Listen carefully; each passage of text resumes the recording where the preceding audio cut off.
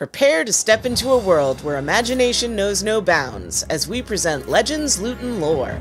Join your hosts, Andrew and Joe, the dice-rolling dynamic duo who will guide you every step of the way into the realm of Dungeons & Dragons. From crafting narratives to character creation, this podcast is your gateway to becoming the hero of your own story. Whether you're a new adventurer or a seasoned traveler seeking new insights, Legends, Loot, and Lore has something for everyone. After the episode, visit our website at www.legendslootandlore.com for even more resources and exclusive content. And if you're as passionate about this adventure as we are, help support our quest at legendslootandlore.supercast.com. Embark on this odyssey with us and let the echoes of ancient tales guide you toward a destiny filled with limitless possibilities. Roll for initiative, because your adventure begins now.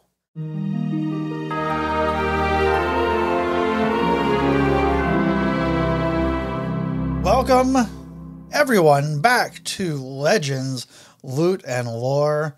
Pull up a chair, sit down as we create another character.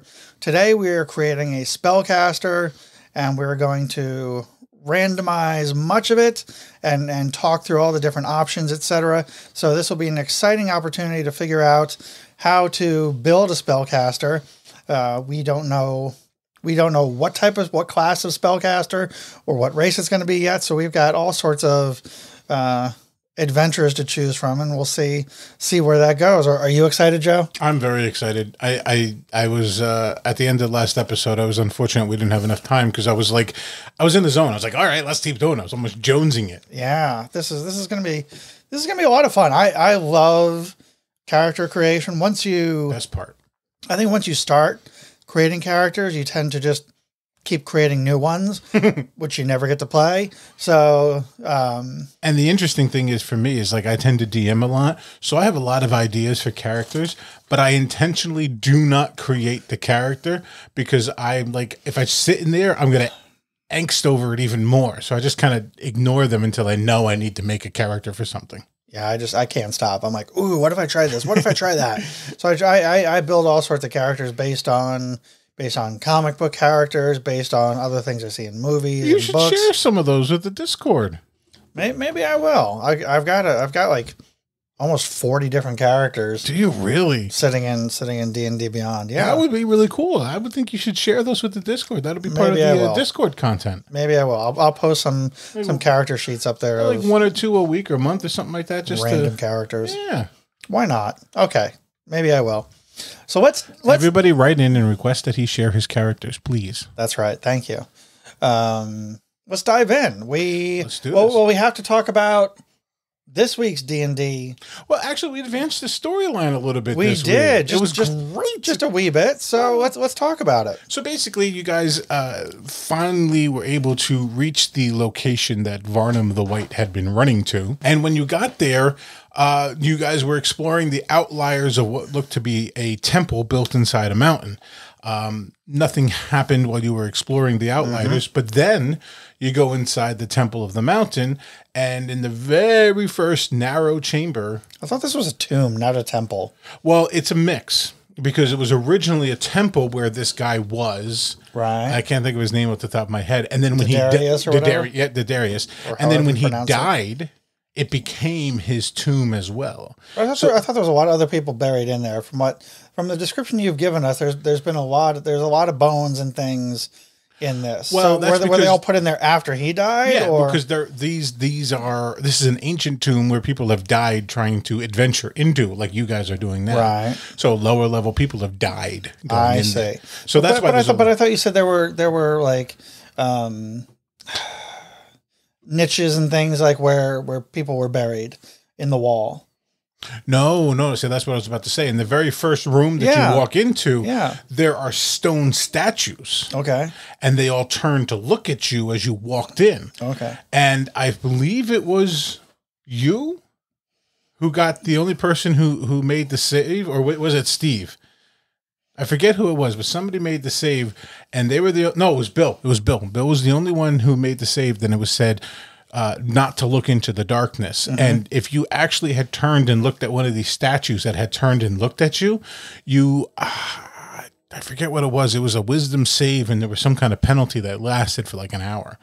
And it was really good. And then Bill, it was Bill, because I remember I texted him what it was, and he didn't think to say anything until I read it. The cowls over the statues' faces would create a darkness, and the information he got basically said, "Don't look into the darkness." Interesting. So we got through that. You got through that little bit of a trap. And then you get into the next room, and there's a chimera on the ground in the tiles, and it was fighting a chimera mosaic. Exactly. And as you walked into the room and crossed about to the halfway point, it came up, all the tiles came out and basically attacked you. Mm-hmm. Now, the interesting thing about this room is that is part of the adventure, but it was just the chimera. And if I just left you guys alone with the chimera, it would have been done and over with in the snap of the fingers. Right. So I came up with a little thing, and I should have made them a little more powerful.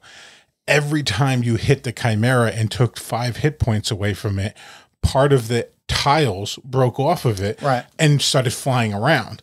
And then as it flew around, it couldn't do anything in the current round. Right. But at the next round, it was part of the initiative order. All it had was one thing. It immediately dove at a creature, usually the closest one, and attacked it. And it was a standard, I think it was 3 hit points. It was 3 hit points. It was unblockable. You couldn't stop it. There was no way, but it was only 3 hit points. And I should have made that closer to like 7. And I should have made their armor class a little higher than what I did. But doing what I did, it was great. I mean, it was a little something special. It was something different. If I really wanted to amp up the difficulty, I should have done that.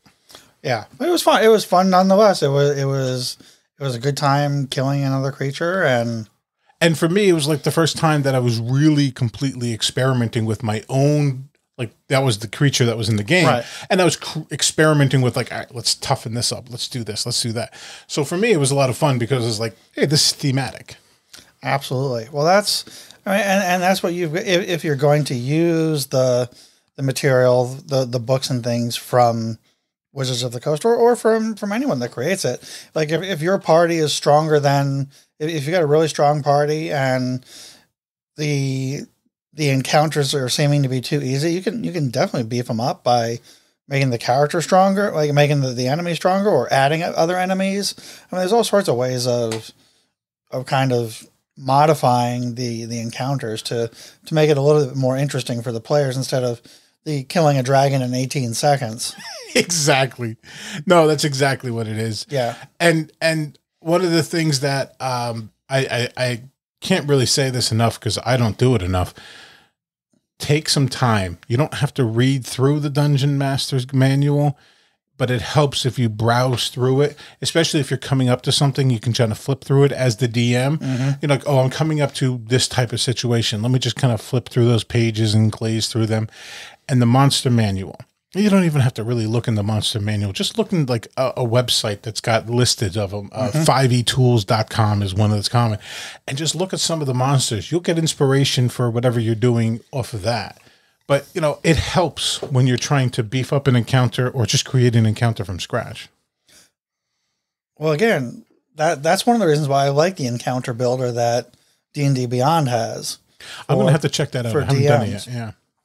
Because you can throw the whole party into it, and then you can see how kind of what the difficulty is of the enemies that you add to it to see how difficult of an encounter it's going to be for them to fight. So you can see, okay, well, this is going to be really easy, so I could add some more. So you can beef up the difficulty that way, and really build an encounter that's might be a little bit more challenging to your party than an 18-second dragon kill. I'm just going to keep bringing that up. I know you were. That's okay. It was legit. It was 18 seconds. That's right. And everybody was all worried about it. I mean, I was like, no, come on, guys. You guys have been handling these things for like the whole game. But what was also, when we first played Mines of Vendelver 4 years ago. Yes. And we were going through that. I was still new at DMing myself, so I had no idea how to tweak the encounters. You guys were blowing through at 4 characters which is what was the adventure was created for. Right. You are blowing through these encounters with like no difficulty whatsoever. And then I started just adding HP to guys. Just the simplest way to beef up an encounter is just add HP. Right. And when I was doing that, it was kind of like, it made me start to realize something. But going through the Tyranny of Dragons saga has really made me realize all of the D&D from Wizards of the Coast content seems to be underwhelming for the amount of characters that they intend to make. So if you're going to run an adventure based upon the D&D Adventures books, I would say take a little time and beef up the combat. Right. Even just adding 30 hit points to something makes it that much more difficult because it's surviving. Maybe give it a special power. Maybe if it only has one attack, let it attack twice. Things like that vary up the whole thing. Sure. Until you have somebody who's a rules lawyer and you're like, they can attack twice? Yes, I'm the DM. I said so. Absolutely. That's what it is. That's why the DM is there, because he's the one that makes the rules. So yeah, and I've whatever. done that. I've done that a few times. I've taken standard situations and I've modified them on the fly because something you guys have done have made me modify it on the fly. And yeah, is it official, like raw rules as written? No. But that's the whole point of this game, is to like make it fun, make it interesting. And if as an adventurer, as a player, you can predict everything, well, where's the fun in that? Absolutely. And I think that's one of the things that I love so much about D&D, that it's not, you're not railroading the characters through a story. You know, it's dynamic. It can change. You can change it to be however you want, to be as difficult or as easy or as complex or as simple as you want it to be. So there's so much flexibility with the game itself. That's why I think it lends itself to, it lends itself well to, just different types of groups playing the game. Different personalities, different concepts, and people process plans and adventures differently. And when you get different DMs in there, you can run the same adventure and get up something totally different about it. Right. And then when you make a new character, like we're about to do, That's you can right. experiment as much as you want and do something crazy. Like we said last time, we never would have picked a rock gnome on our own, but hey, it turned out to be kind of fun. It certainly was. So let's do it. Perfect segue. Thank you. I built it that way. Now it's time to build a character with Andrew and Joe.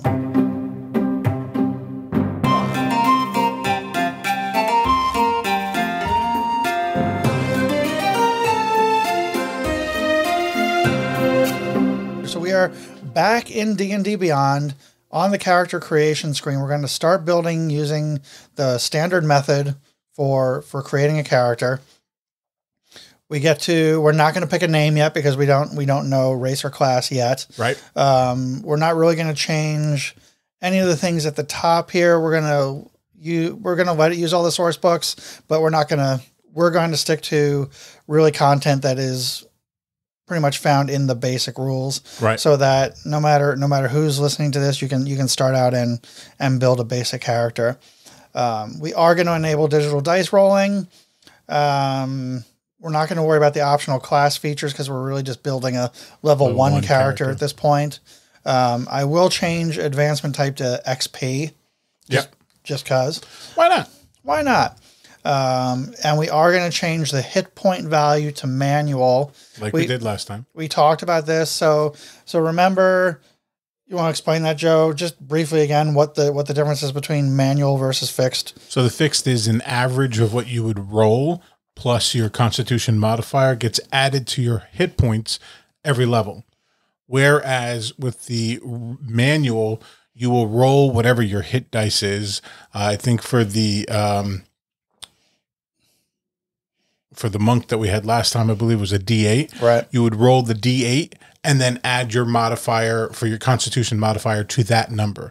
Now, at level 1, there's no dice roll needed because you automatically get a maximum hit points of your hit dice plus your constitution modifier at that time. Right. So that's not really an issue. Yes. We're not going to worry about the feats or multi-class requirements. We're not going to worry about much of this. We will use encumbrance. Again, we're talking about how much stuff your character can carry and how that impacts it. We are going to ignore coin weight. So no matter how many gold pieces, silver pieces, copper pieces you have, that's not going to impact how much you can carry in your pack. Right. We will leave the modifier on the top in the display, and we're going to turn this to public so we can share it. We'll share the PDF of the Rocknum. I have to finish the backstory. We're going to share the character sheets on Discord, so you can check them out there. But those are just some of the preparation steps on the preferences. Let's really dive into. Let's choose a race. So we are going to, again, I mean, I've bought so much content. I've got a million different races in here. We are going to, go to basic rules. And we got 1, 2, 3, 4, 5, 6, 7, 8, 9. Yes. So we will roll, a D10 we said. Take out the 9, take out the 10, and in this case, we're going to take out 8 because Rock Gnome is listed as number 8 on this list. So that leaves us Dragonborn, Dwarf, Elf, Half-Elf, Half-Orc, Halfling, Human, and Tiefling. So 8 and 10 are gone, right? Because 8 is the Rock Gnome, 10 is nothing. Correct. All right. And of course, I roll an 8. Of course. No more Rock Gnome. We already have one. If you roll 8 again, we do it anyway. Oh, interesting. 7, which is human. Oh, so this is really interesting. So the reason why humans are interesting, and I think Andrew will agree with me, is that as a human, they are one of the most versatile races, if not the most versatile race, which actually allows you to, maximize your capabilities for whatever class you end up picking. Yeah, humans get a +1 to every ability score, correct? That's what we talked about. So, I think it'll be really interesting. It's kind of, I don't want to say they're bland.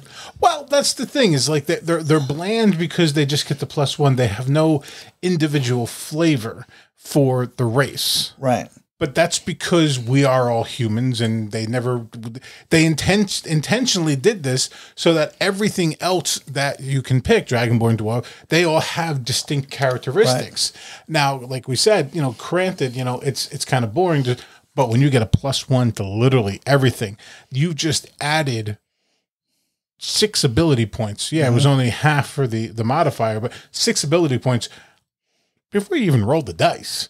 And that's a massive boost. Yeah. But I feel like the human is the Ken of the Barbie world. his job is beach. Like he's like, my job is beach. Like it's just like you've got astronaut Barbie, you've got Supreme Court Justice Barbie, you've got all these other things, and you got human Ken. Like I'm just Ken. Yeah, but I look at it differently. It's like I think you're right. It's the Ken doll, but you can literally put anything on it. Now, and it works. Like, right. So with a dwarf, yes, you can be a magical dwarf, but typically dwarves would be a better melee character, something using physical strength. Doesn't have to be, but that's what it typically is. Elves tend to have some type of magical or dexterous. You wouldn't normally make an elf being a fighter, but you can. Right. The human allows, you can pick anything. Sure. It's like the universal versatility of anything. No, I'm not knocking humans. You were calling us boring and bland. Well, yes, but my very first character was a human wizard, so there's that. So I don't know about that. I feel like there's just so many other cool races out there, like things you can be. I agree. It's like I'm already a human. Why do I still want to be a human? Like. Yeah, no, I agree. But it also depends on what you're trying to do. Obviously, there are certain settings out there where the DM will tell you, no, you'll have to be a human. There's like 2 of them out there, I think. But other than that, I think the idea of picking a human just allows, I'm not sure what I wanted to do with my character yet. Right. And you can play around with it. I think it's I'm trying to think of the right word for it. It's, your concept is right. I know you weren't the words you're using a little. You're not trying to be that negative about it. Exactly. Yeah, I don't want to be. I don't want to like. He's insulting the human race. It's terrible. I'm not insulting. He's all for these fantasy races. He just doesn't like humans, you know? So obviously, like we said, the ability score increases. We get that automatically. So now we have like, what is that? 30, 25, 30 languages? Yeah, but again, these are because I have all the other books. So... Oh, so go back to the basic rules. You have that tab open. Let's see if I do have a tab open for... Say anything about... Let's see if do we have anything on languages? Those are classes. Let's see, personality and background. Languages. Huzzah. So what is that? 1, 2, 3, 4, 5, 6, 7, 8, 9, 10, 11, 12, 13, 14, 15, 16. So roll a d20, 1 through 16. Wait, there's 16? Well, you got the exotic languages too. 1, 2, 3, 4, 5, 6, 7, 8, 9. Oh, 9? 10, 11, 12, 13, 14, 15, 16. Okay, 17. 17. So we'll call it a d20. Well, actually, it is 16 because common's already known. That's true. Yeah. So red, roll the d20, and anything 17 or higher, we re-roll. All right, right on. All right, let's Dwarvish, Elvish, Giant, Gnomish, Goblin, Halfling, Orc, and then the exotic ones of Abyssal, Celestial, Draconic, Deep Speech, Infernal, Primordial, Sylvian, and Undercommon.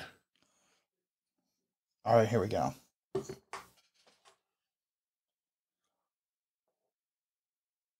Well, I guess are we saying Dwarvish is number 1?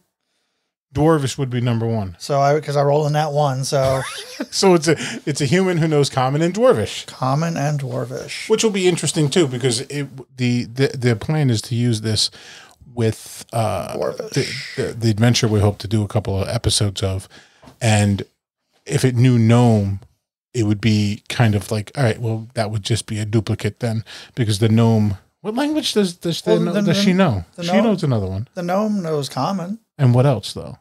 I don't remember.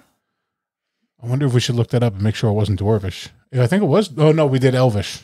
Elvish, yes, we did. Okay, so this is good. So we have a nice little diversity in the languages. All right, so we have our human speaking Dwarvish, and we are going to increases all ability scores by 1. All right, let's go on to class. Now I think this was a D12. So anything but a monk. So 1, 2, not anything 3, but 4, a monk. 5. Oh, any magical creature. Right.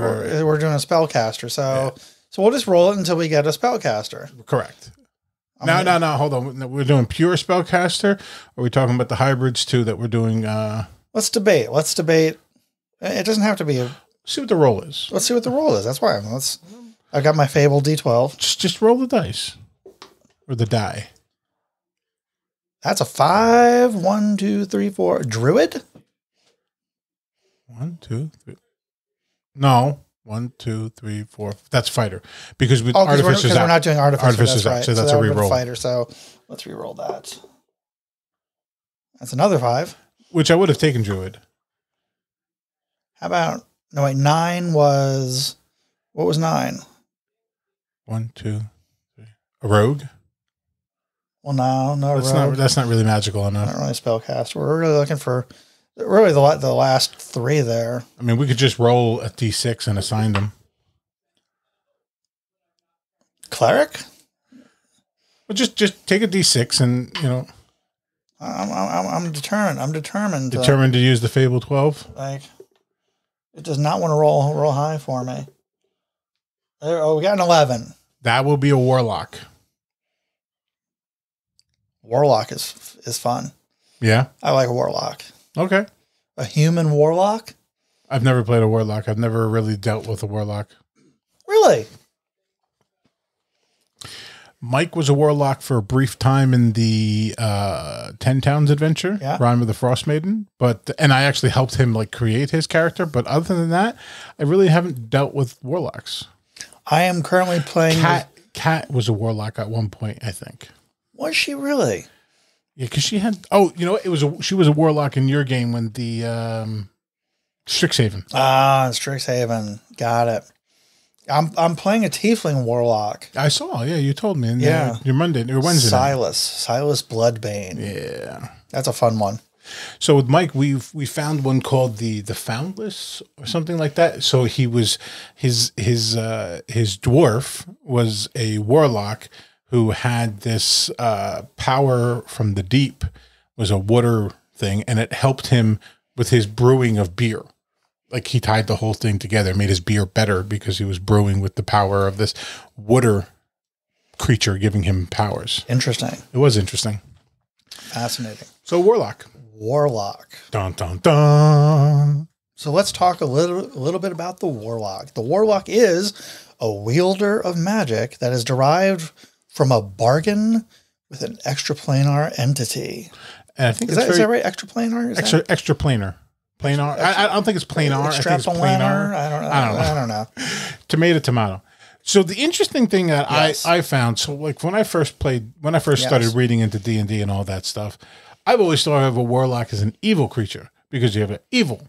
But when they read the way that describes this, extraplanar doesn't necessarily mean evil, it just means somebody not from this plane. So some of the powers, some of the creatures that you make, entities that you make deals with, they're not evil. They're just neutral, and I think there's one or two that are actually good, but it's usually the pact that you make with them tends to be unbalanced because as a warlock, if the DM wants to play it that way, they can force you to do things in the adventure or you lose your powers. Because it would be like your pact fiend or friend tells you do this, and if you don't do that, they start taking your powers away. Right. Which is a really deep way to play it as a DM. You need a lot of prep time to think about that, but it's kind of a cool concept. So here's where I'm going with my tiefling warlock, Silas. So my patron, which is who gives you your powers, my patron is an undead Egyptian god. It's almost like making a bargain with the devil. Yes. So to speak. I don't know that he is evil. He has not presented himself as such. He presented me with the ability to have all this power in exchange for helping him accomplish certain tasks. Moon Knight. No, not. So it's weird because it kind of is that. It kind of plays Moon Knight, but so what's happening is this patron of mine, what's going to happen is he is trying to guide me to assemble an army of undead soldiers to rise up and take over. And that's his plan. His plan is to raise an undead army and take over the world. And what's going to happen to me is I'm going to have to decide, because I'm really the one controlling the undead army. I'm the one assembling this undead army. Am I going to choose to choose evil and give over this undead army to my patron to let him try to take over the world? Or am I going to turn against him and use the undead army against him to defeat him? Literally what I was just thinking. Yeah. So that's what's going to happen at some point. Knowing full well that I will lose all of my power. Because which could arguably be your power over the undead army. Well, I mean, it depends. Like, I mean, at some point, I've got to convince them to fight the patron. Does the undead army have like intelligence and like cognizance of who and what they are, or are they just drones? I don't know yet. I haven't gotten that far in the who decided that this is what the your patron wants. Was this your idea for the backstory? This is my idea for my character development. Okay. Like this is where I want him to come to this focal point to make this decision. Yes, correct. Is the DM doing anything to help focus that? Oh, yeah. Okay. Yeah, It's coming along quite nicely. So I think it's very early. It's very early, but I'm gonna put an idea in your head. Don't worry about the intelligence and whatever. You have to, in my head, and this is just me, you have to put a subtle, order 66 into the minds, into the beings of these creatures, so that when it's time to turn the army over to them, if you decide to reject him, you do like an execute order 66, like the Palpatine did, and they all of a sudden turn back to you. Right. Like that way they're hardwired for you, but they still are based upon the power that you had. But now you don't. It's interesting. Or maybe I find a second patron who will, a good patron who will help me overthrow the bad patron and use the undead army to overthrow the bad patron. I mean, are you in neutral right now yourself, or are you evil? I'm chaotic. No, I'm chaotic neutral. So you are neutral. So you're on that borderline of dark and light. Yeah, that's why I am still in that neutral zone, so I could go either good or evil. Watch out for the Romulans; they might be cloaked. Oh yeah, yeah, in the neutral zone. Yeah. So it tends to happen. Are you being given like philosophical and other situations to make decisions that are good or evil, and by your DM, which would then like you would make the decision without you knowing, hey, this is good or evil. And then he would be like, all right, well, that makes him evil, and that makes him evil. And then he could just tell you one day, you've done enough shit that you're now evil, or you've done enough shit that you tipped over into the good side.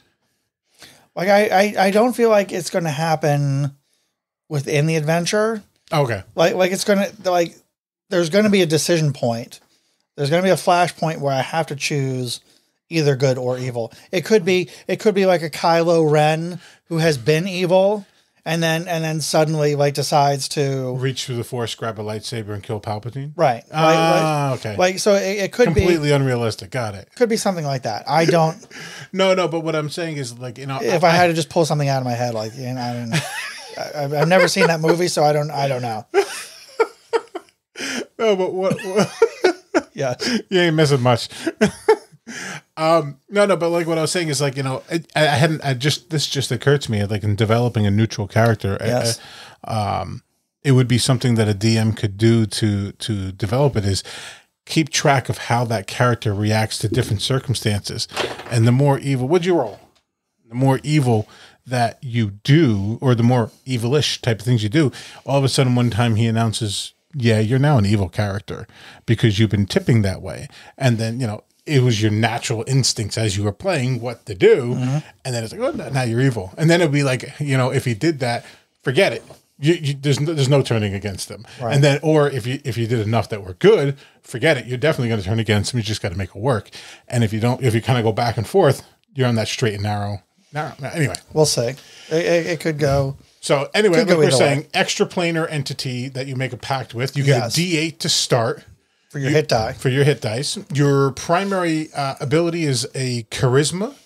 So that's where all of your power is going to derive from. That's when you're rolling to attack with it, or you're rolling bonus damage, or spell saves against you. And the reason being is your charisma is your interaction with things and people, and how well you're interacting with your pact, your patron, is how well your power is.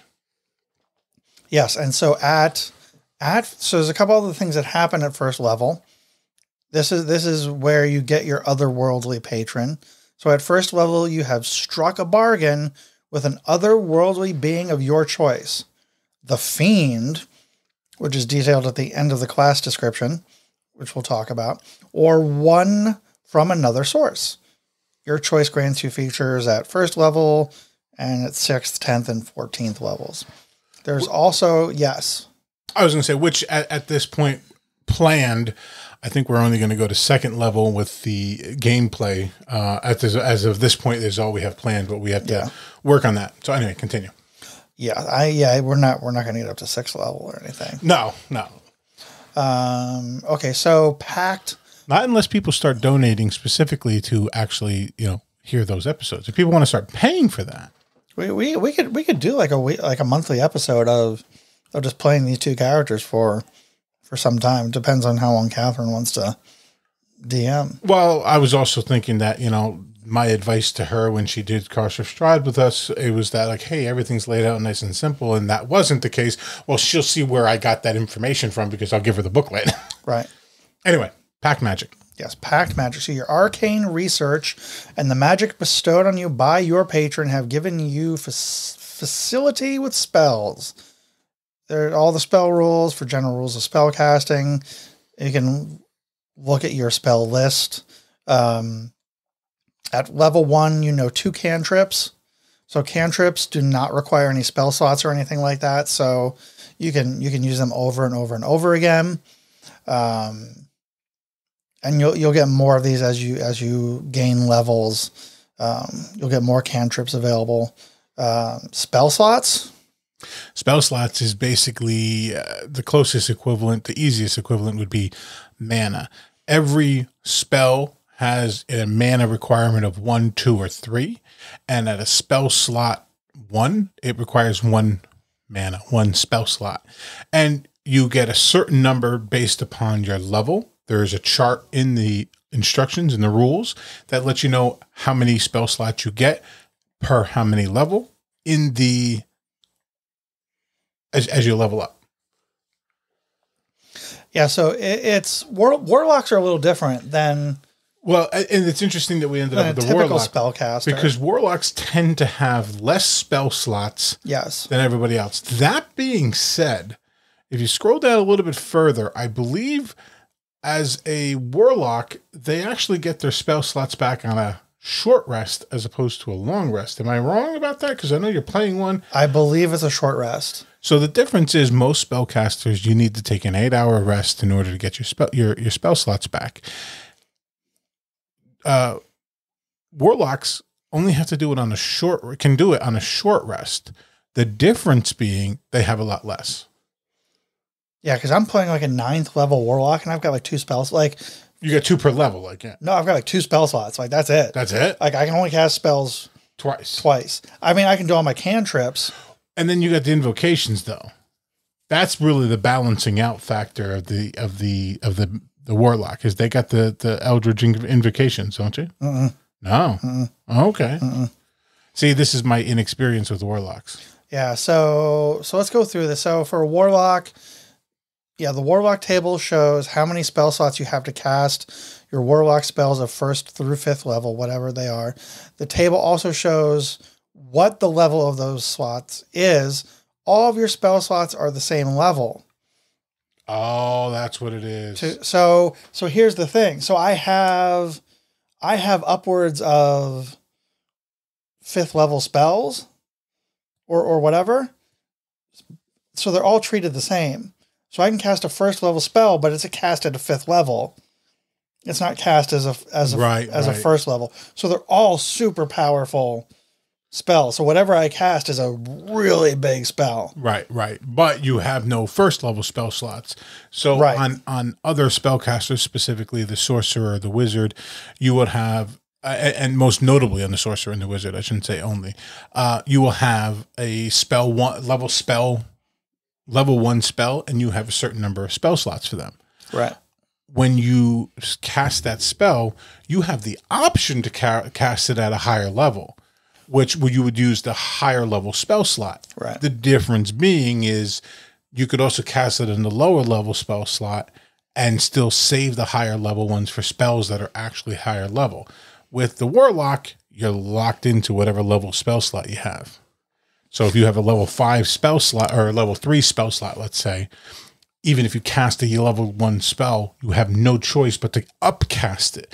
Now that usually means your damage dice is an extra 2 of that damage dice for each spell level that you go up. It's pretty crazy. Like the damage that I can do with those spells is insane. It multiplies, yeah. Yeah, but I've got like 2 slots to use, so it's very.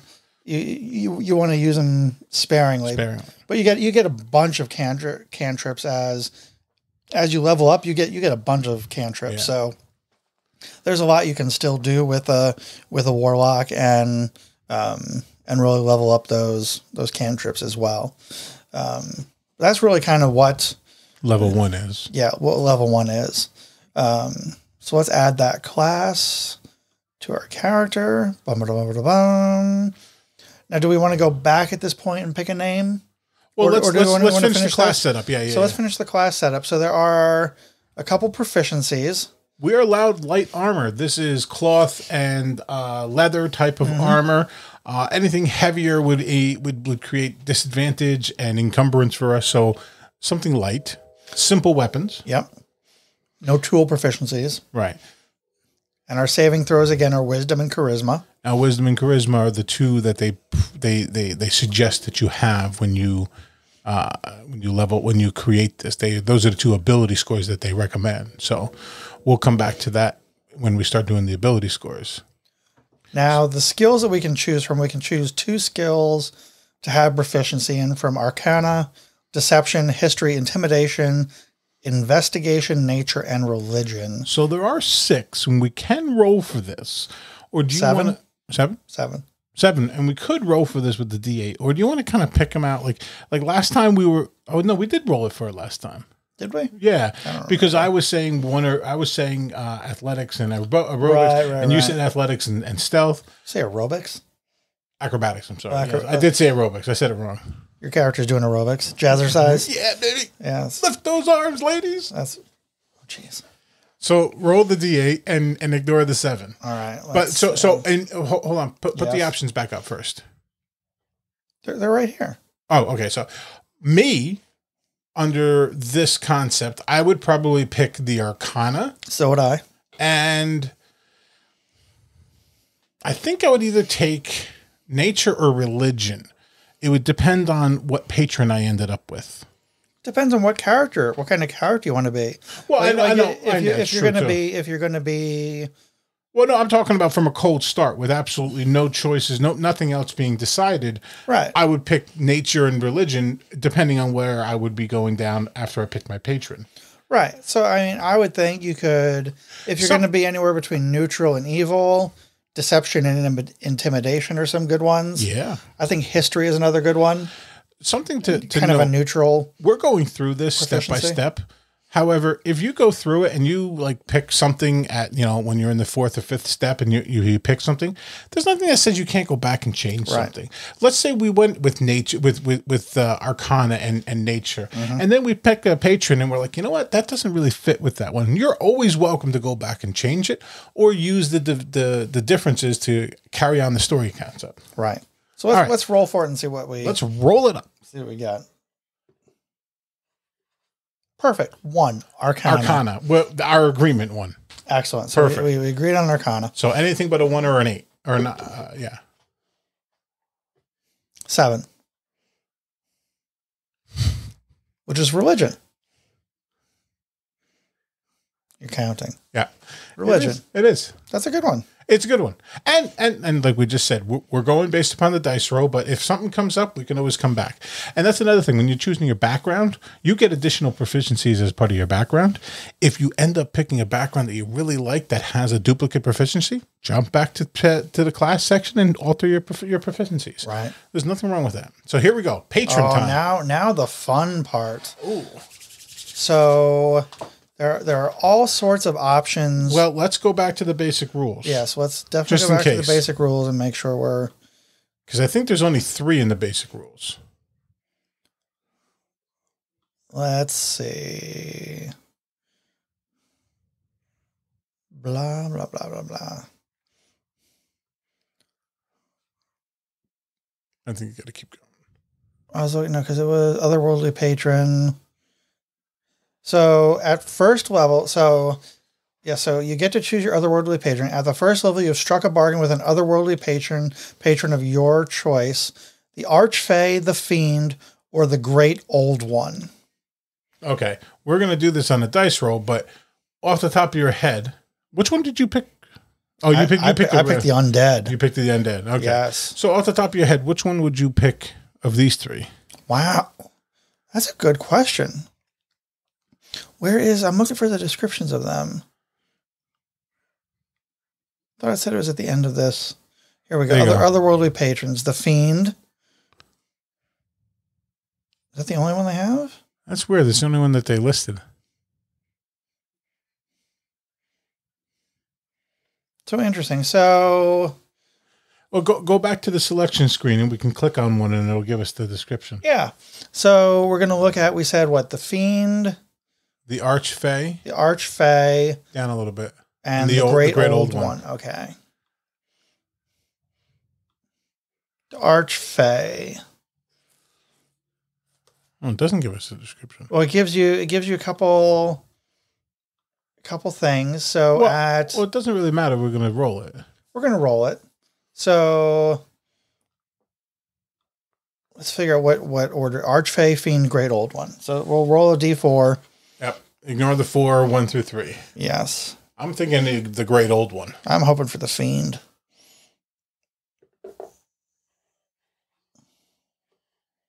It is the Great Old One. Man, I'm on point today. Yeah, you are.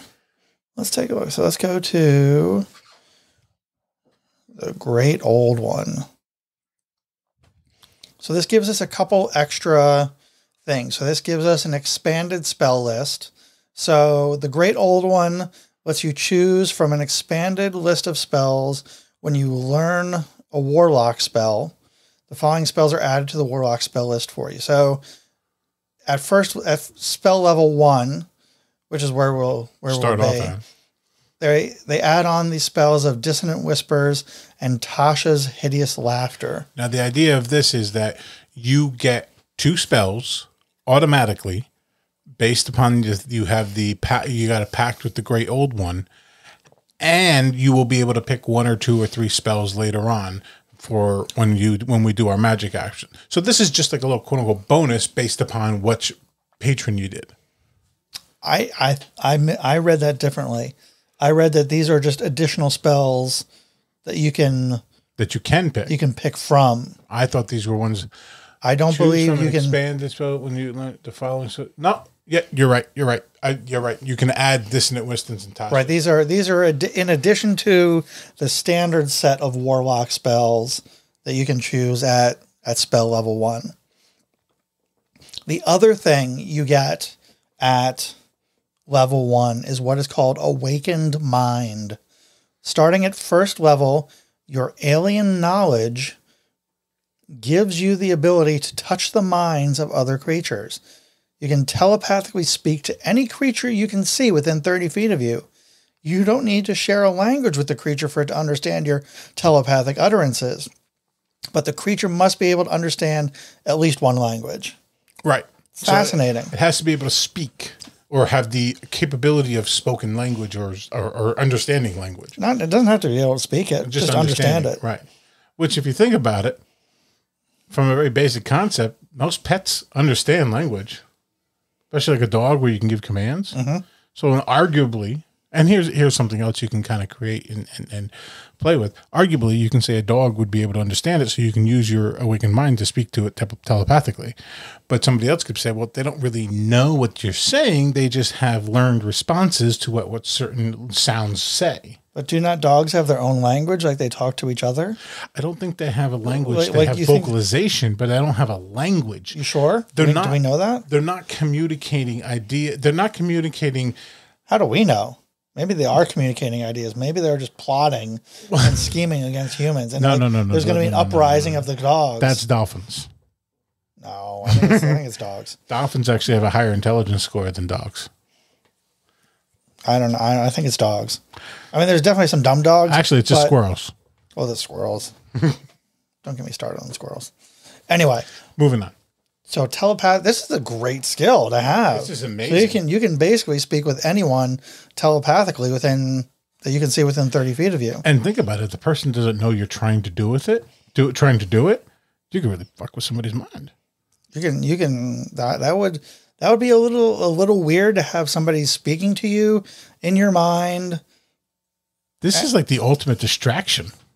That could be that's an interesting way of doing it. Yeah, thinking about it. I like that. Using it to distract somebody. Be like, hey, telling you to do this, and you're like, well, there's voices in my head. And if they try to tell anybody, people are going to think they're crazy. Right.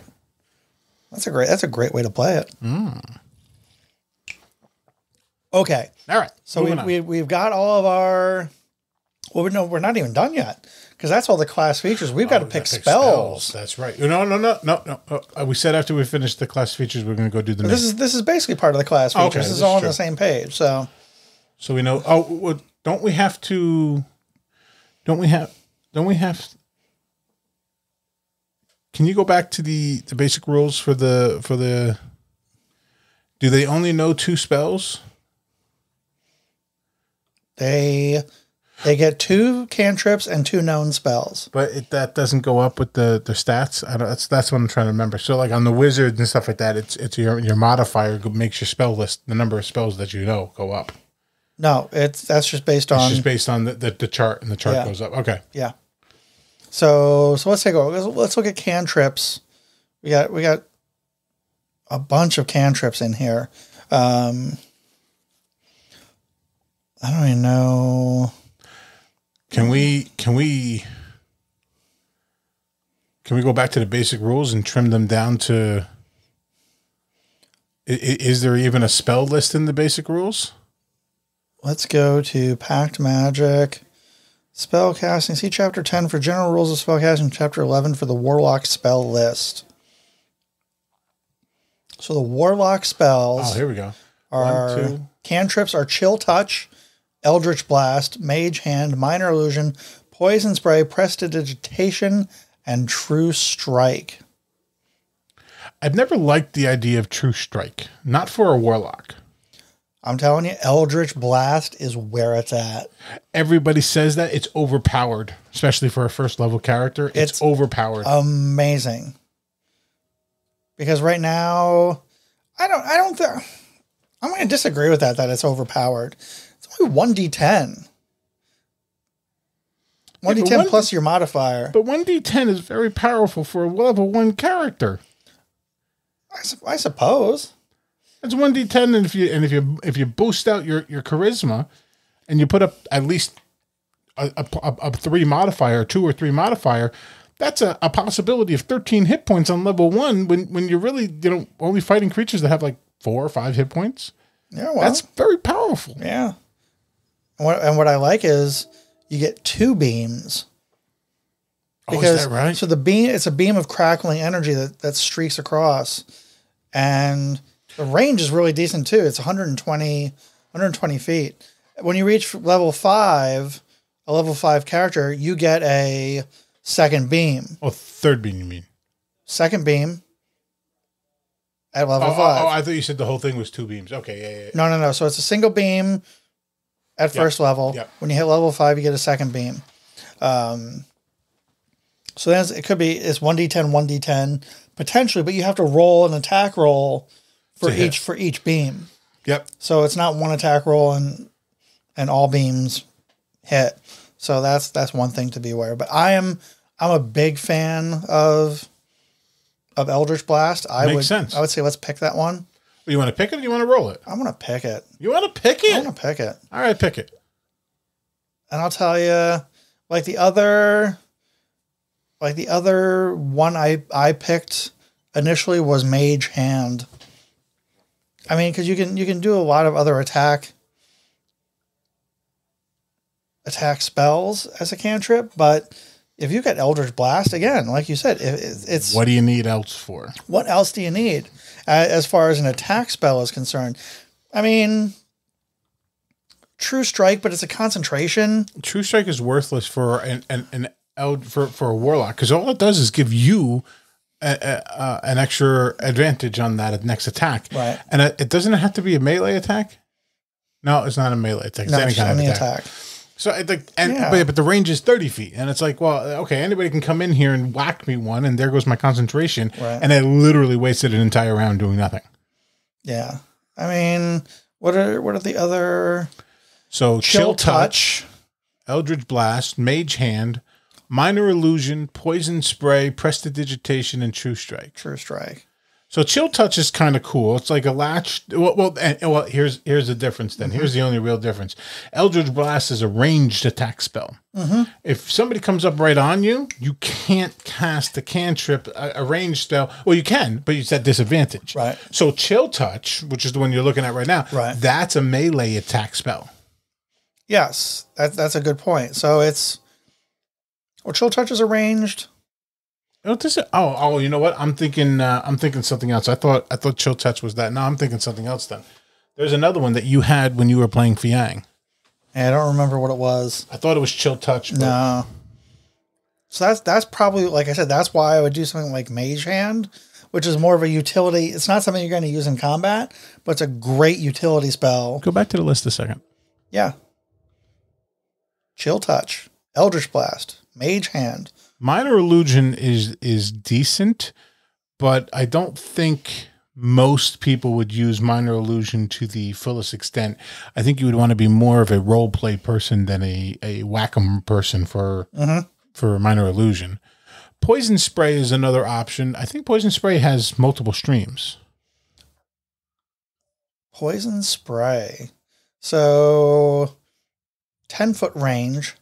So it's a close range spell, but you extend your hand toward a creature you can see within range, project a puff of noxious gas from your palm. Oh, okay. They've got it's 1d12 poison damage. But its range is the limitation factor. Yeah. So you're waiting for somebody to get it in close. Yeah. So here's another thing, right? It depends on who you're facing, right? Are you facing like big, tough, burly men? You don't want to go against somebody with a Constitution saving throw, because if they're big, tough fighters, they're probably going to have a high Constitution. Right. Now, the Eldritch Blast is just a straight up hit or miss. Here, we're dealing with the idea of saving throws. Right. And in my experience, saving throws tend to do more damage, but they harder to make stick. Right. And like I say, it all depends on who you're up against. Like this is a great entry level spell, but when you get up against something bigger, they're gonna have a high constitution, and you're gonna have a hard time succeeding. I think going with Mage Hand's a good idea, because prestidigitation is not really something. I mean, I would take prestidigitation. It's kind of a fun spell. It's right beneath it, but again, it's like,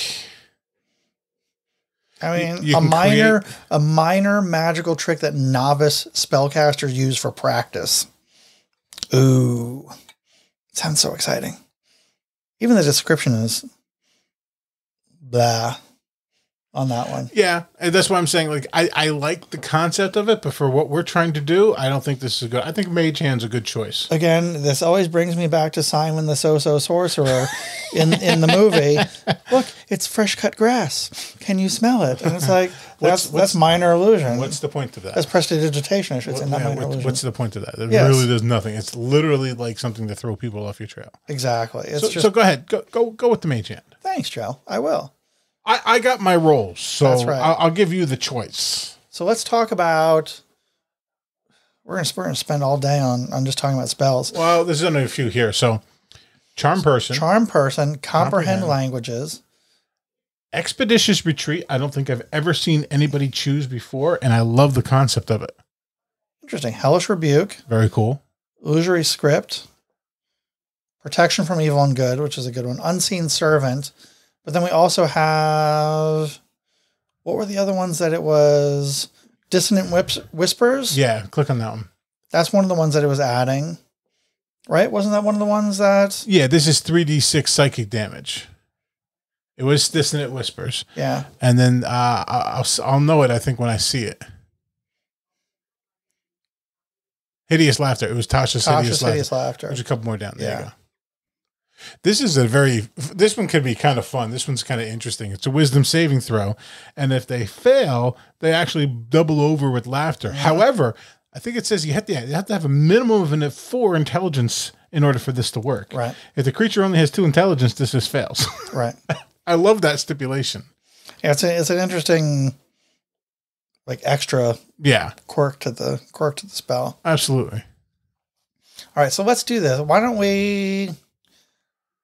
Let's roll for these. 1, 2, 3, 4, 5, 6, 7. 7 or is that 8? 1, 2, 3, 4, 5, 6, 7. So we'll add the other 2, 9. So roll a 10. All right. Roll a d10 and let's see what we... Roll a d6. Roll a d6. No. That's a song. I figured.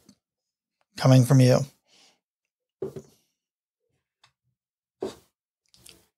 10. Reroll. 8. That will lead us to go back to the So we list. said Unseen Servant. 1, 2, 3, 4, 5, 6, 7. 7 would be That would be Dissonant Whispers. Dissonant Whispers. Whisper discordant melody that only one creature of your choice within range can hear. Range is 60 feet. The target must make a wisdom saving throw. On a failed save, it takes 3d6 psychics damage and use its reaction to move as far away from you as possible. The creature doesn't move into obvious danger ground, like it can't run itself off a cliff, or into a fire or a pit.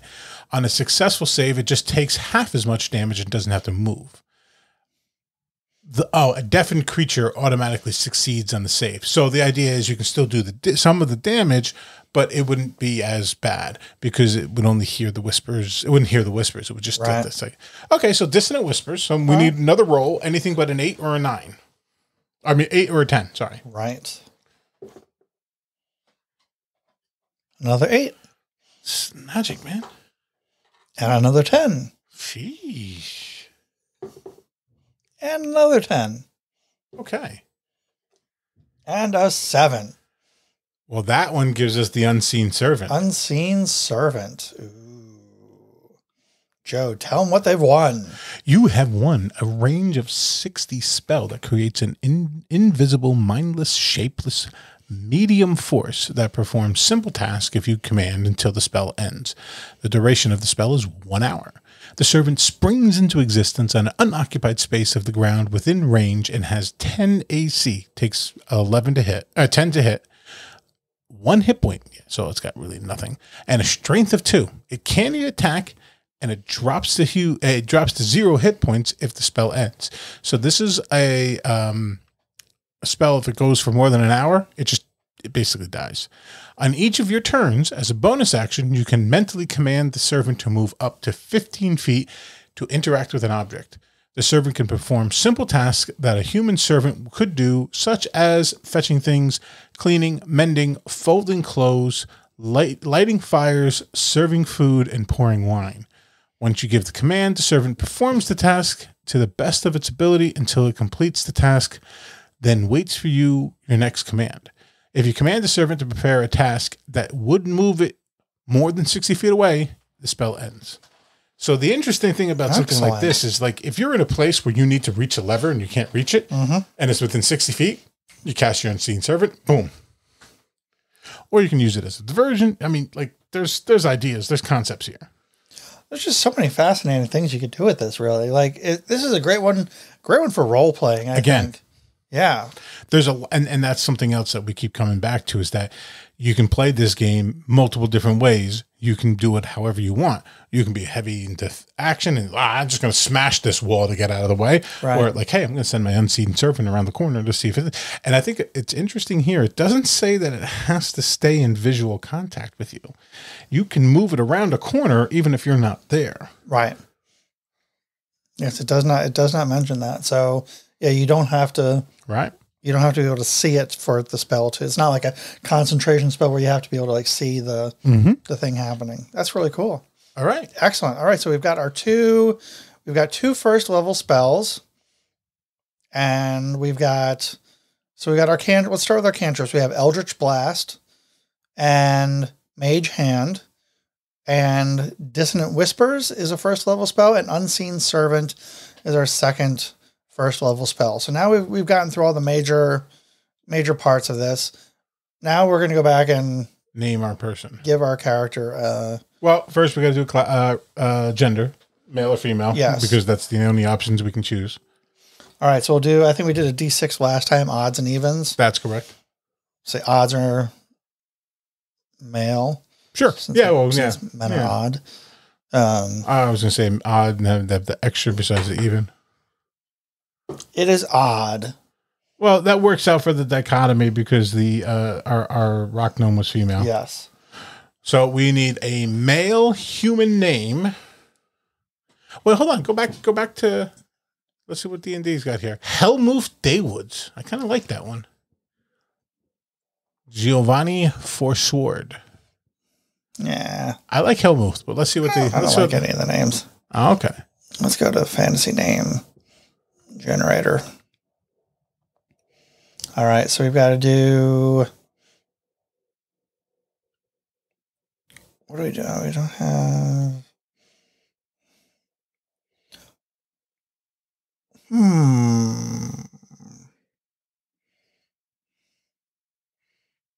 What do we want to choose, Joe? There's no magic user. We'll go with magic user There's names. no warlock. Yeah. There's no warlock. All right, so we're going to choose magic user names. And let's see. What do we want? Well, change it to male, right? Where? Oh, there was one on the Rock Gnome one. Not here. Okay, get more names. These are like names of types of. Yeah, this is no fun. Wizard. Let's try wizard names. That's close enough. Let's go wizard. Ooh, Zarek. XR. Oh, here we go. So now we can do male. Yeah, names. there it is. Of that list, I'm really feeling Ophius and a Herod. Well, how many do we have here? 1, 2, 3, 4, 5, 6, 7, 8, 9, 10. So how about we roll a D10 and yeah.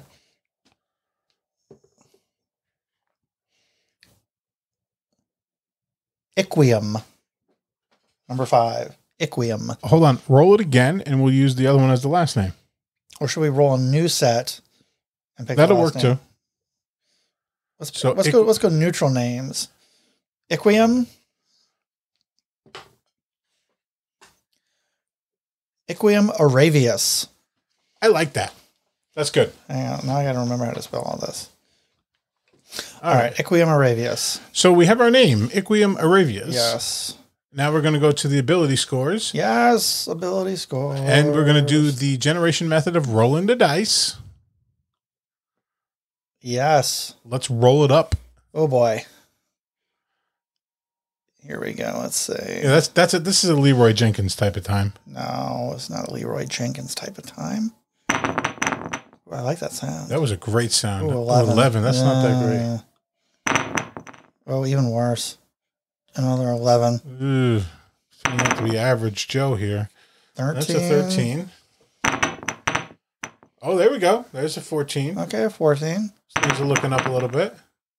9. No, maybe not. Oh, 4. Holy crap. Obviously, charisma's got to be the 14. Of course. So, charisma, 14. I think wisdom has to be the 13. Yeah. Because those are the two big scores. I don't think. Can we put the strength as a 4? And like think of this as what's his name from the Dragonlance Chronicles? The twin, I can't think of his name now. Oh, I don't remember. You know what I'm talking about? I know like, exactly what he you're was talking always about. sickly. His Yes. barbarian brother was Yes. always taking care. Like maybe this is a little more extreme, but I'm thinking this for that. You want to make the strength 4? Yeah. Okay. I mean, he's really not going to be able to do anything strength-wise, like ever. Right. But like, hey, look, man, you made a pact, and this was right. And here we can build like, hey, no, guys, here we go. It's talking about backstories again. His part of his pact was you will lose your strength. You will have my power, but you will lose your strength. He is feeble physically, but eventually will be very powerful magically. Yeah. Speaking. What do we want the 9 to be? Intelligence? Definitely not dexterity or constitution. No, yeah. So intelligence, because the dex and that, yeah. And then we'll make the 11. And remember, we got +1s to all of these, so that's good. That's good. Yeah. So that would definitely help with these two 11s. Well, they're still going to be only +1s anyway. Well, that'll put them up to 12, so that'll bump them up. Well, still be +1s though. Right. No, but what I'm saying is they would have been a 0. Absolutely. No, yeah. So better than nothing. All right, so we're going to do... So the scores that we rolled initially were 14, 13, 2 11s, a 9, and a 4. Ugh. So we have, because charisma and wisdom... Charisma is the primary ability for a warlock. So we gave that a 14. Wisdom, we gave the 13 because that's the saving throw. That's another big one for Warlocks. So we gave that the 13.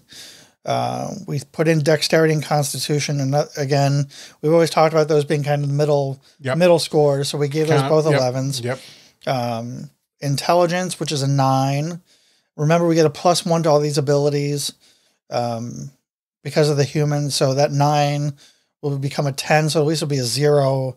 It won't be a -1 on the modifier. It'll get something there. Yeah. And the 4, we just put strength because we're going to write it into the backstory that this is just he's the crappy deal he made. He was drained of all of his strength in order to get the power of magic as a warlock from his patron of the Great Old One. So we are going to apply those ability scores. Yep. Wow, a -3 for strength. Yikes. That's really bad. That's going to be a very interesting. That's really bad. But you know what? I like it. I like it because we're almost definitely, as two characters, not going to be overpowered for any of these combat encounters. Right. Yeah, for sure. This will be fun. I think so. I think it's going to be a lot of fun. And that's, again, this is part of the randomness that happens. So, exactly. So you get to craft a really fun story about a character that's got very little strength. Why did they have very little strength? So we will find out. Tune in next time for. That's right. All right. So now we've got. So we got to pick the extra language. No, we got to pick a language. No, we did. We got the Dwarves. We picked Dwarvish as the extra language. Backgrounds. Now the backgrounds. Let's go back to.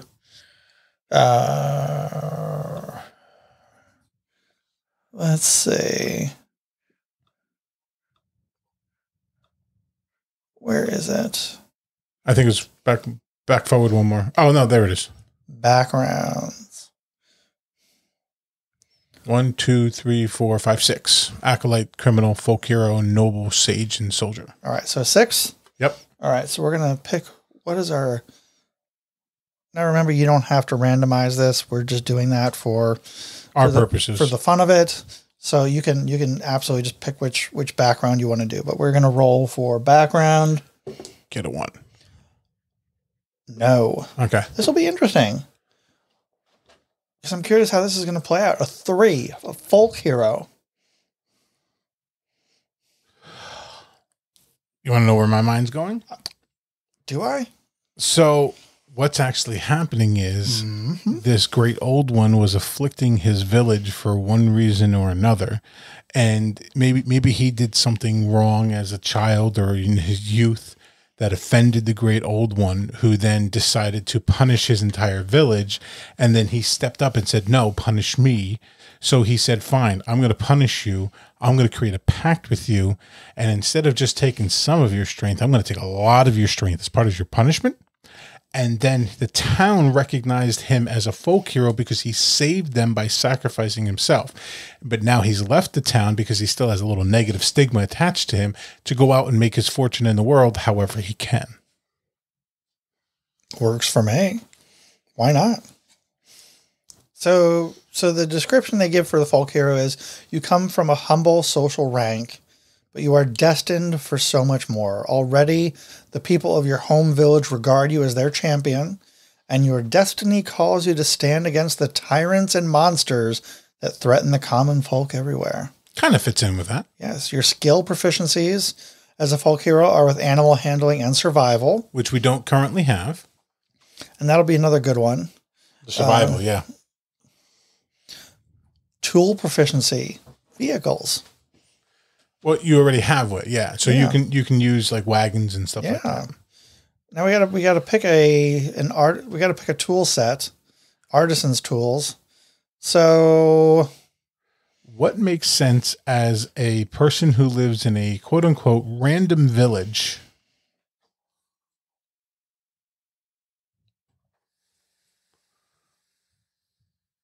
How about painter supplies? What if he was like artistic at one point? Well, if he doesn't have any strength, I would say things like smith's tools would not fit for someone that's got Agreed. a 4 for strength. Maybe something like jeweler's tools, something that takes just precision. Maybe he's a cook. What about a cook? What about a cook? Could they be a cook? Yes. And what happened was the great old one, they had a garden dedicated to him. And for some reason he was out of supplies or something like that. He went and pulled things from the garden of the great old one, which offended them.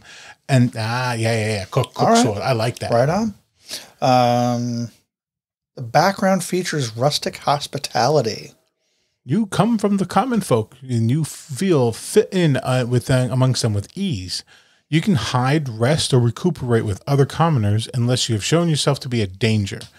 They will shield you from the law or anyone else searching for you, though they will not risk their lives for you. So it's like, hey, I will help you until my life is risked. Right. Oh, characteristics. Oh, I love these. Personality traits. So we're gonna choose 2 of these. So we got 2 D8s to roll. I judge people by their actions, not their words. If someone is in trouble, I'm always ready to lend help. When I set my mind to something, I follow through no matter what gets in my way. I have a strong sense of fair play and always try to find the most equitable solution to arguments. I am confident in my own abilities and do what I can to instill confidence in others. Thinking is for other people. I prefer action. I misuse long words in the attempt to sound smarter. I get bored easily when am I going to get on with my destiny? Excellent. So we rolled a 3, which is when I set my mind to something, I follow through no matter what gets in my way. Like it. That'll be fun. Already building that into the backstory. Fabulous. And number 8, I get bored easily. When am I going to get on with my destiny?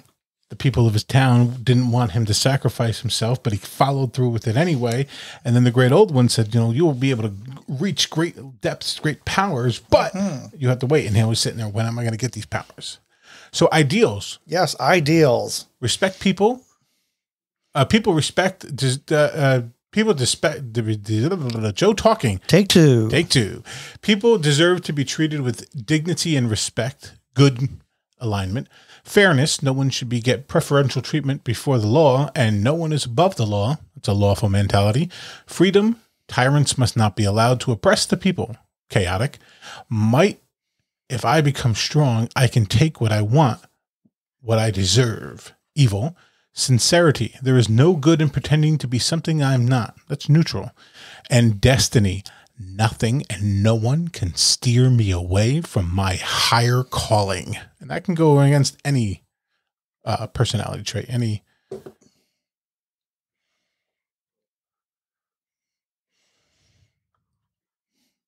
I really have the urge to sing George Michael right now. Freedom. Freedom. Tyrants must not be allowed to oppress the people. It's interesting. Ooh. Good stuff. Good stuff. Bonds. James Bonds. Multiple bonds. I have a family, but I have no idea where they are. One day I hope to see them again. I work the land, I love the land, and I will protect the land. A proud noble once gave me a horrible beating, and I will take my revenge on any bully that I encounter. My tools are symbols of my past life, and I carry them so that I will never forget my roots.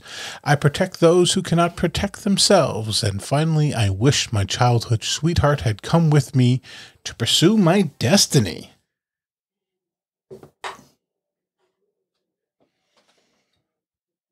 Two, which is I worked the land, I love the land, and I will protect the land. Yeah. This is really fitting in nicely with the whole cook and chef thing. Yeah. Damn environmentalists. I'm just kidding. There's nothing wrong with using the land. Just don't abuse the thing. I feel a crying American Indian. Actually, I have another way of going with it, but that works too. All right. So now the flaws. Flaws. The tyrant who rules my land will stop at nothing to see me killed. I am convinced the significance of my destiny and blind to my shortcomings and the risk of failure. The people who know me when I was young know my shameful secret, so I can never go home again. That would fit in perfectly. That's a good one. I have weakness for the vices of the city, especially hard drink. Secretly, I believe that things would be better if I were a tyrant lording over the land. Many people have that one. I have trouble trusting in my allies. That'd be a very interesting role-playing concept. Indeed. Here, take this potion. I don't know who you are. I'm not going to take a potion from you.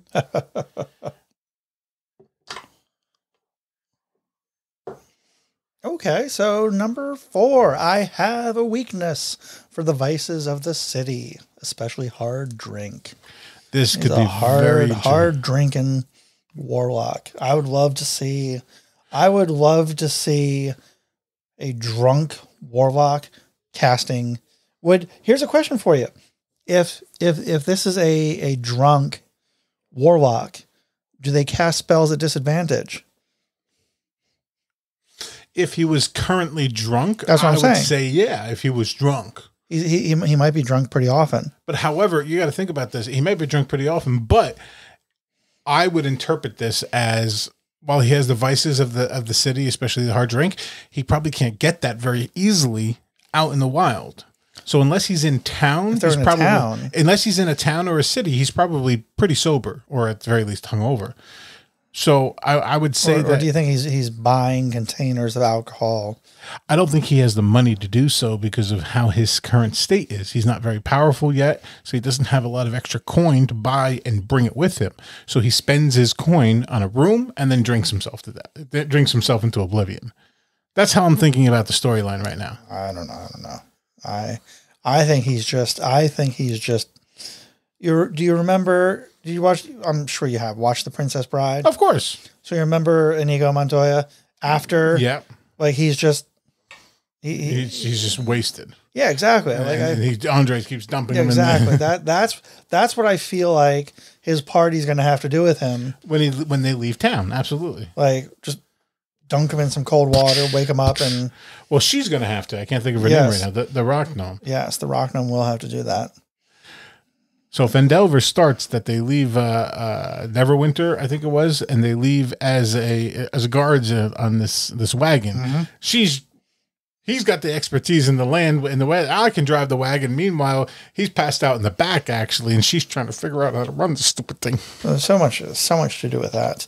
Did I add that already? I don't think you did add it. You have to click on it. Yeah. No. I wanted to see. Here they are. Oh, okay. So I got bonds. Yeah, so I haven't done flaws yet. Yep. Okay. So wasn't there one that we were supposed to pick 2 for? I said it was 4. Yeah, that was 4. The first one. Oh, we did get 2. Okay. Yeah. All right. Personality traits were 2. So scroll back down. We are now on alignment. I think this has to be chaotic no matter what because of what's happened to him. Okay. And I think we can probably even delve into the concept of evil if we want to, because he's probably very resentful of his circumstances. But he's a folk hero. Doesn't matter.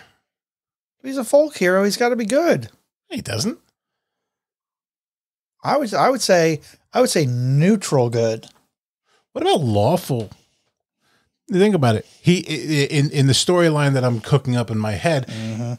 he did something wrong and he fessed up to it. I'm going to come forward, and the old one punished him, not the rest of the village.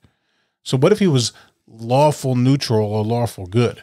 And that way he has this innate need to do everything absolutely correct, which puts him into trouble because he's doing everything correctly and by the book, and he can't get away from that, even when it puts him in peril and gives him problems. Sure, that works for me. So what do you want, lawful good or lawful neutral? I'd say lawful neutral. Lawful neutral. So lawful neutral individuals act in accordance with the law, tradition, or personal codes. Many monks and some wizards are lawful neutral. Right. Perfect. Nice. We're not going to worry about faith because it's not. It's basically the great old one, but that's not even really a faith. It's a path. Yeah. Lifestyle. poor or I modest? think modest again is probably Appropriate. yeah. He probably makes himself a little coin, gets into a comfortable room, and then drinks himself. Right. Okay. So modest. Yada yada yada. Physical. Oh, now we got all the physical characteristics again. All right. What is your imagination of this man who is a chef in a small town someplace, small village someplace? What kind of hair do you think he's got? Black hair. Go. Well, I would say longer black hair Yeah. pulled back in a man bun.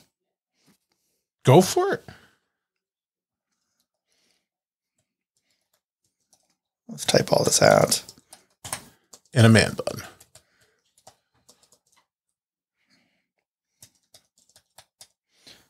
Skin. Well, I kind of ran this for the rock gnome, so I'm kind of leaving this on your side. okay. So I would say probably. See, that's the thing, right? Like, do you want to go and like, well, okay, he's got dark skin. Do you want to go? I'm not so much worried about the color of the skin, but I'm thinking it's very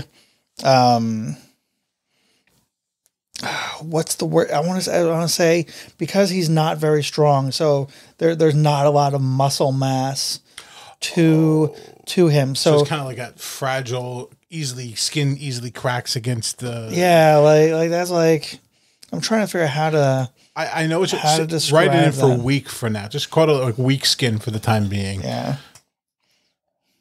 We'll call that weak. Eyes. I want to say I would have said bright blue, but we did that for the gnome. Like Bright I green. don't. Okay, we'll say bright. Well, I mean, you can pick any color, really. I mean, you can. No, green works. I wonder what color the great old one would be represented by. Maybe his eyes changed color when the power was bestowed upon him. I don't know. Just black eyes With white pupils. You don't know. Let's just stick with bright green. Average human male height's what, 5'8" to 6'4"? So let's say between 5'5", 5.5 feet and 6.5 feet, and we'll roll the D12. Actually, what I'm thinking is, why don't we make it to 5.5 feet? Because he's probably weaker and less of a stature because he's had this power taken out of him. Well, we rolled for the last one. So start it off at 5 feet then. Why 5 feet? Because sort of max he can be 6 feet. Yeah, because He could be tall, and he could be very tall, and he lacks his strength. But that would be a more interesting character, I think, if he were this tall, should be an imposing figure, but he's frail and weak. Gotcha. And so and imagine some guy like 6'5" that's just wasted away. Just you think that he's nothing, but then he's like throwing these spells out at you, and it's like, well, wait a second. All of a sudden, here comes an Eldritch Blast. Right, exactly. All right, so I'm going to say between 5.5 and 6.5. D12. Roll the D12. Ooh, 10. Oh wow! So 6'3", 6'4". Would that be 6'4"? Well, yeah, because 12 inches on top of 5'6" is going to be 6'6". So take 2 inches off of that would be 6'4". Yeah. 6'4", frail human being. I love it. Can we give him a cane? When we get to the other stuff, just as something he kind of leans for his strength. How about a limp? Maybe he's got. What if he has like a peg leg? Let's go a little far. Oh, you know what? You know who this reminds me of? Did you see? What was it? Is it Unbreakable? No, I did not. But that's I saw pieces of Mr. Glass. Mr. Glass. Mr. Glass. Like I feel like that would be like a great. What if he has A walker with tennis balls on the bottom of it. I see your hand motion. I'm like, is this the guy from Up now? Like, is that not the crutches? He's the Warlock from Up. That'd be amazing. Not the crutches, but like those like the ones that have like a brace on those their arm crutches. Yeah. So he's kind of like moving around on those things because he's lost all of his physical strength. I mean, come on, the guy's got a strength of 5. I don't know. I like the cane idea. I'm good with either of them. I'm thinking these things, and then he could turn one of them into his weapon somehow. Like the cane could be his weapon. Like it'd be a staff. Yeah, it could be a staff. That's even better. Okay. He needs the staff to walk, but he can get like little surges of strength that he can swing it and club somebody with it. Yeah. Okay, we'll go with that. Okay. Yeah. So he's carrying a staff. Okay. So at 6'4", we can dumb down his weight to say what 175. So he looks, or maybe 180. So he looks really, really thin. Because 6 foot person is supposed to be like 200 and something pounds. So if we dumb him down to under 200 pounds, he's going to look frail and not strong. I would say probably thinner. I would say down to like 150, 140. All right, I'm good with 150. 150, okay. 150. 149. Just to be different. Just to be, so it's not a nice round number. That's right. Yeah. So he did something stupid as his quote unquote youth. Then the punishment came, and then he finally came up. So 20 to 20. Well, how about this? 18 to 24, roll a d6. Okay. Well, 17 to 17, and then add to that. Yeah. 3. 20. 20. Perfect. He is 20. And we said male. Male. That's his gender. I like that. Fascinating. And we're not going to worry about the notes about organizations and allies. Well, he's not going to really have much. Yeah. Yeah. And we'll add the backstory in. So we got all the details. Yep. About this. Now we're on equipment. Equium Aravius. I'm really liking this. It's going to be interesting. Yeah. This is so much fun. So equipment again. So light crossbow. So we're going to go with the simple weapon, right? Because we're going to make the argument he's not going to be strong enough to use it. A crossbow. So the quarterstaff. Right?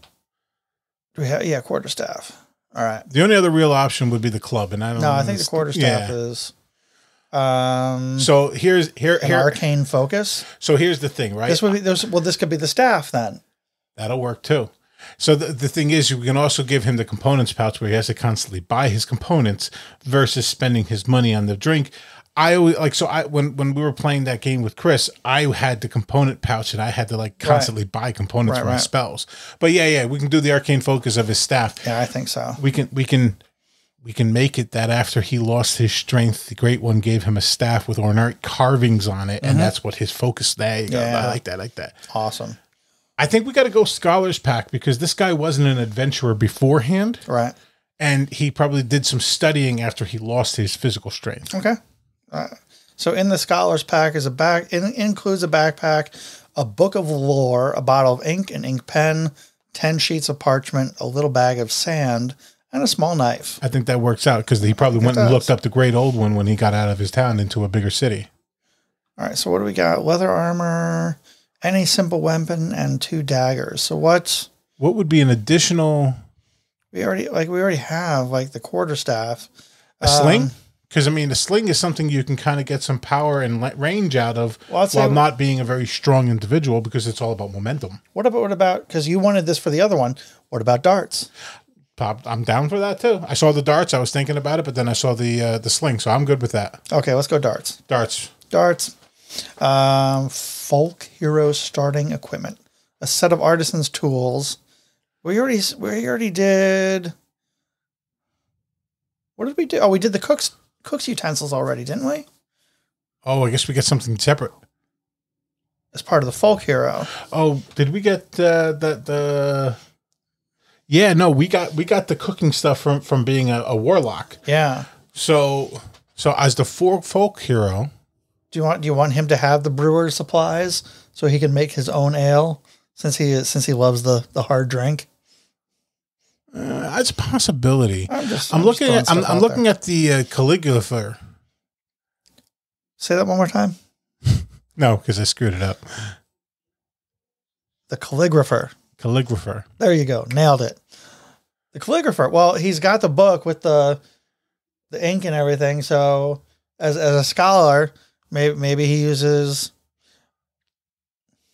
What about a cartographer's tools? Because I was thinking that too. Maybe he's mapping things out. Yeah, maybe. Let's go cartographer. Okay, let's do that. Cartographer's tools. Fantastic. He's got shovel. An iron pot. Yep. A set of common clothes, 10 gold pieces. Yes. All right, so we're going to add all that starting equipment. So the 10 gold pieces is basically all he could scrape together after he left his town. Yes.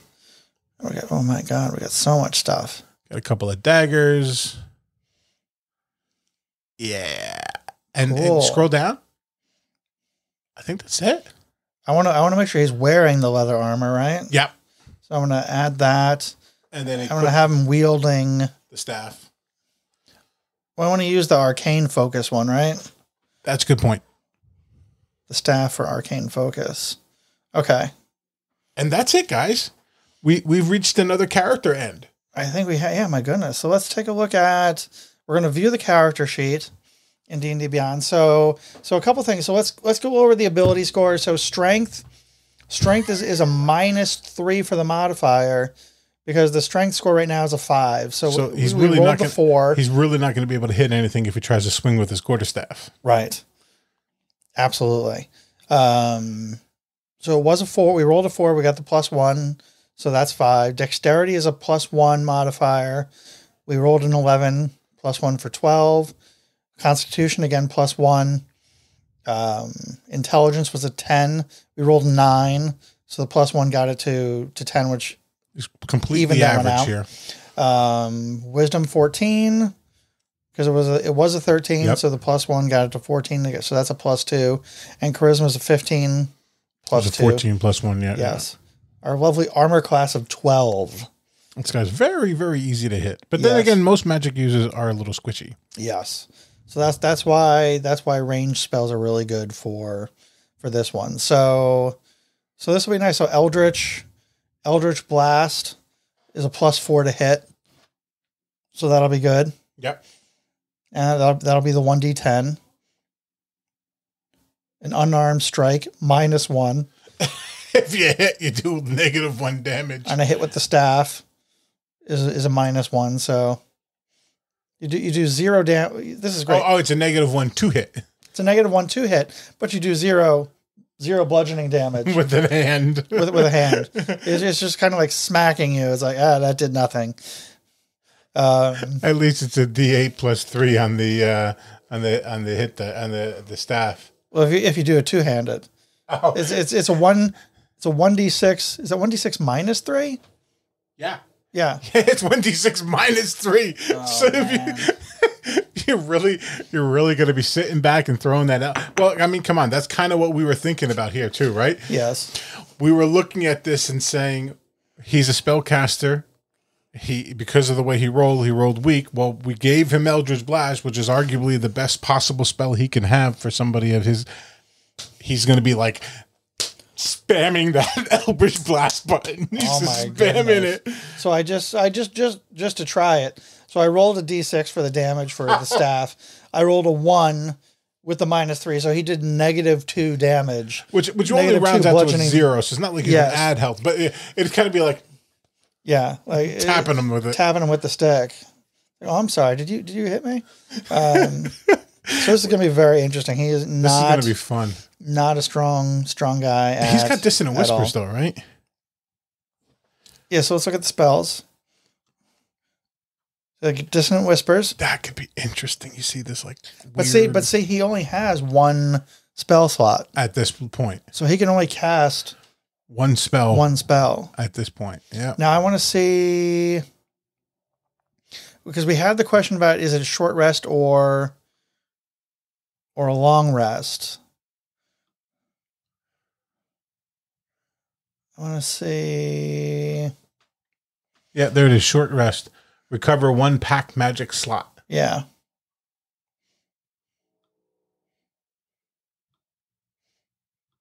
Yeah. So you get it back. Yeah. So short rest is literally just an hour. So after a combat, all he's got to do is kind of like rest up for an hour if he's out in the world. Right. If he's in a dungeon, yeah, he's saving that for whatever boss he might come across. Yeah, for sure. Like, I have to. That's a good thing to know that you only need a short rest to get those. Yeah. Especially on this level with that type of thing. And that's why I think it was created that way, is because you only got a couple of spell slots. Right. All right. Interesting. So this has been a lot of fun. So we've got Iquium Aravius, the regular human warlock. Yep. I'm waiting for it. What?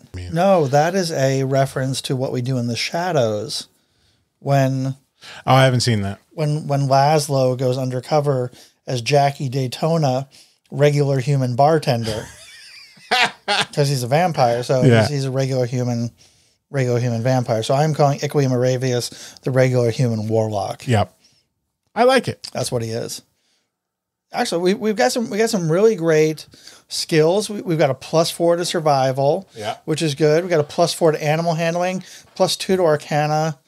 I mean, -3 to athletics. I mean, he's going to have some serious issues doing any strength related. Well, with the monk, he's going to have to depend upon the monk doing any kind of physical stuff. While he kind of, and it'll be interesting because I think the monk has a lower intelligence, if memory serves. Oh no, lower charisma.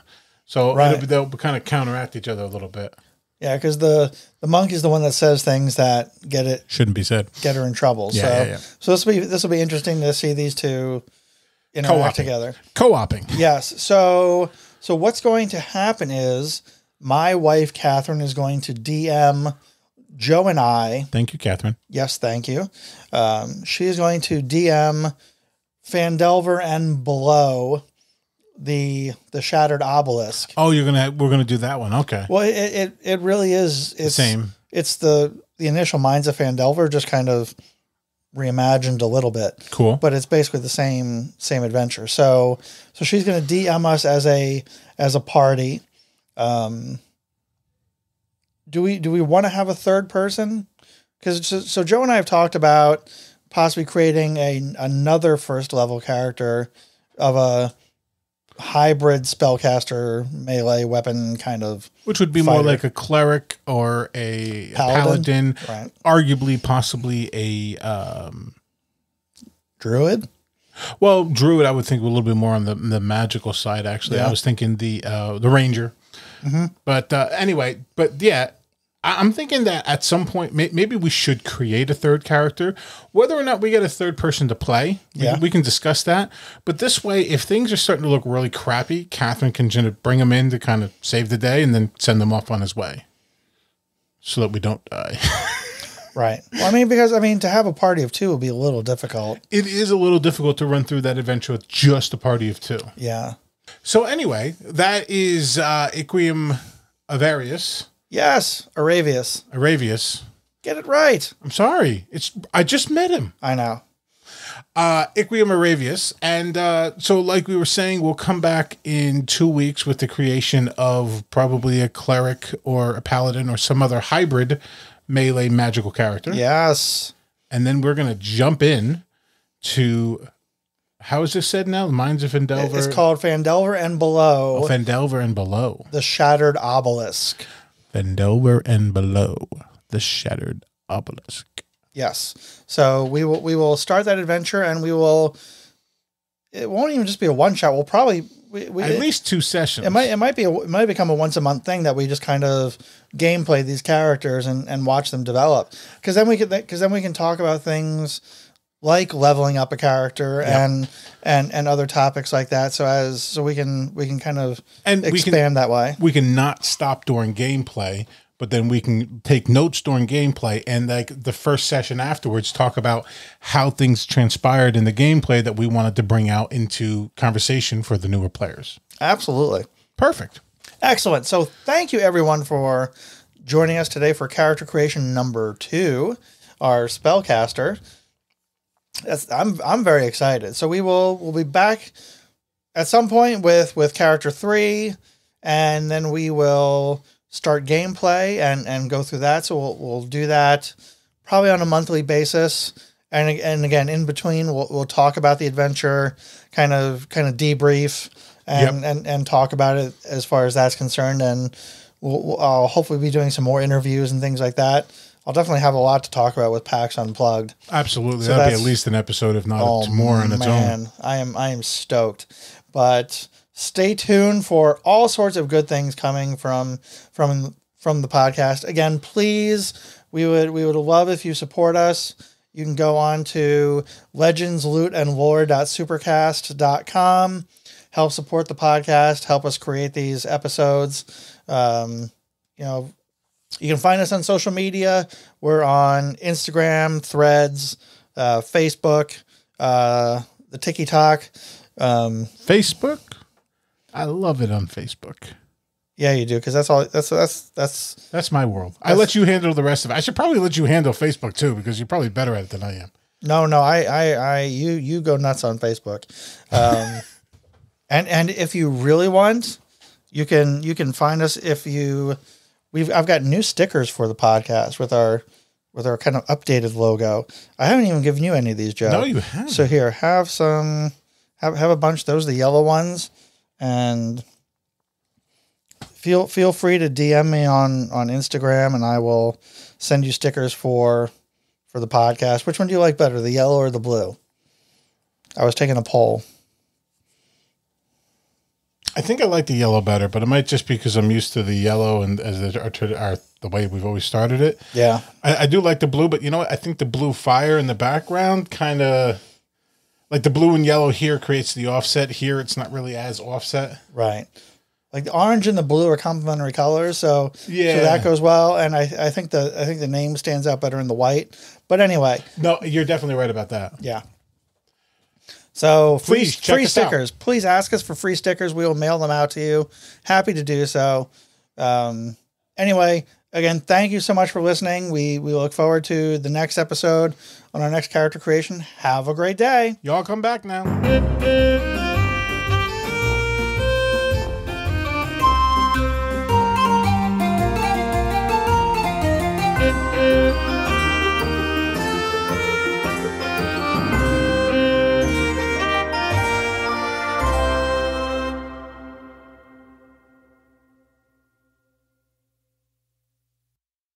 Thank you for joining us on this episode of Legends, Loot, and Lore. We hope you've enjoyed immersing yourself in the realms of Legends, uncovering hidden loot, and delving into captivating lore. But the journey doesn't end here. For exclusive content, behind-the-scenes insights, and access to our community, visit legendslootandlore.supercast.com. There you'll be able to support the podcast, where you can join our Discord server for lively discussions and subscriber-only content, and connect with fellow enthusiasts. Stay connected with us on Instagram and Facebook at Legends, Loot, and Lore to continue on the quest. By following our social media channels, you'll be the first to know about upcoming episodes, bonus content, and exciting announcements. If you've enjoyed your time with us, we kindly ask you to rate and subscribe to this podcast. Your support means the world to us and helps us continue producing captivating episodes and embarking on new quests. Thank you for being a part of our journey. We're thrilled to have you by our side as we unravel the legends, uncover the loot, and delve deeper into the lore. Until next time.